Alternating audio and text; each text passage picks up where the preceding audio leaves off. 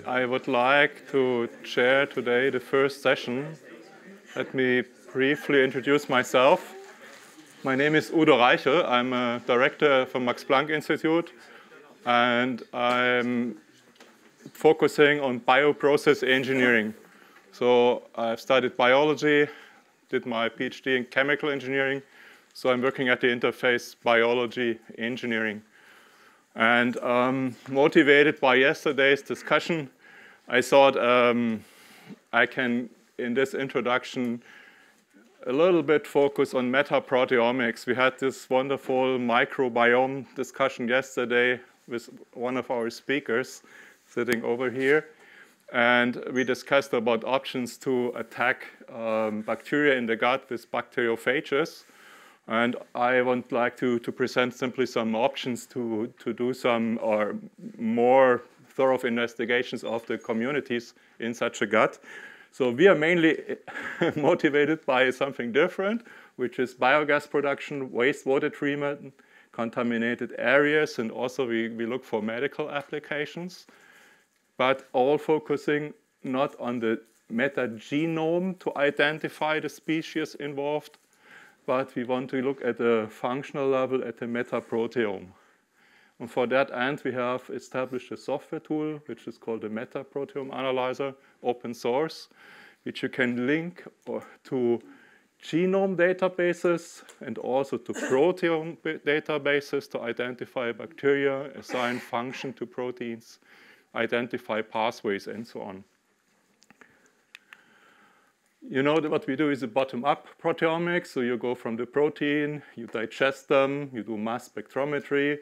And this really is the basis of our work. So we use the mass spectra to identify the peptides and assign the proteins.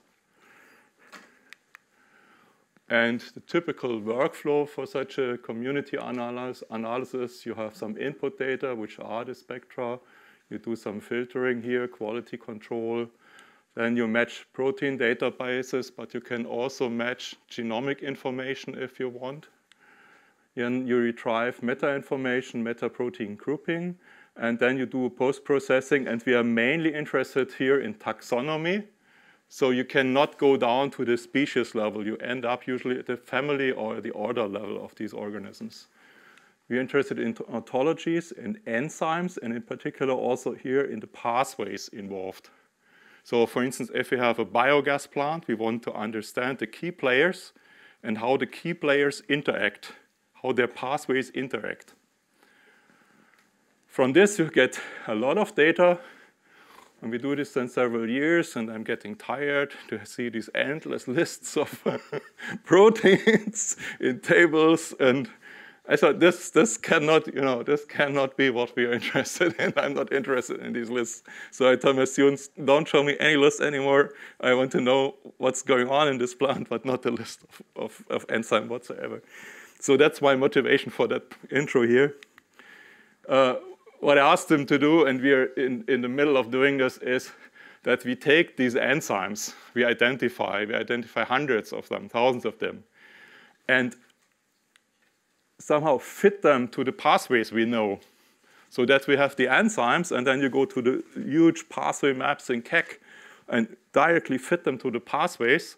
And then from that, what I want to see in a few years, hopefully, that we can, from the community, fit the information we have to the pathways, and then identify the pathway for the whole community.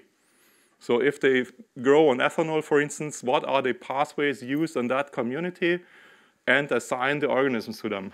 And for instance, then identify organisms which are key players here. Yeah? And you can see, in part, this works, this published data, so we can do this already, but we need a little bit more information to cover the whole pathway structure in a biogas plant. And then the next step, if you do this, it's also crucial, I think. You have to understand, let's say you have identified organisms. There's 3 of them here in this slide. They feed on ethanol, they use lactate and pyruvate. They have a pool of metabolites, they exchange. So the question now is, can we understand how they interact? What are the substrates they take up? How do they depend on each other? And one of the tools, of course, you can use is metabolic flux analysis. You would not start here, I think, with an ODE, a differential equation-based approach. It would be too complicated.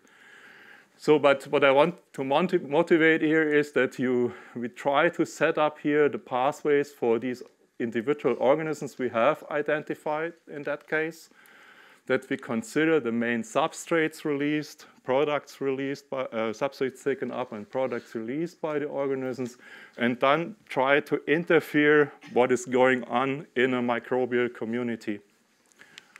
And this is shown here. First attempts from our side is, so we want to design synthetic or minimum communities to perform the task we're interested in.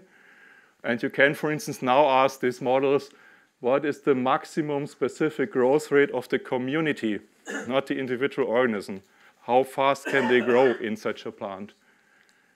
We have to make some assumptions because this results in a lot of solutions. It's a large space of solutions here. But we can, for instance, add some more scenario assumptions, like we assume that every single organism is still trying to optimally use its substrate. Yeah? And this brings down here, in this case, these are 3 scenarios. This is organism 1, organism 2, organism 3.